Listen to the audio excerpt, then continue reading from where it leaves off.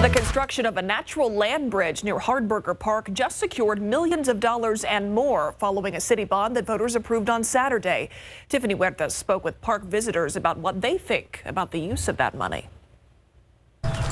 Right here, this is Marvin. He's an Australian Shepherd Lab mix. Justin Good enjoys spending time at Phil Hardberger Park with his four-legged friends. And this is Winnie. I love this park. I've been coming here, like I said, for 3 years. A construction project of a land bridge in the making since 2007 will give more access to both sides of the 330-acre park. Right now, there's no way to get across.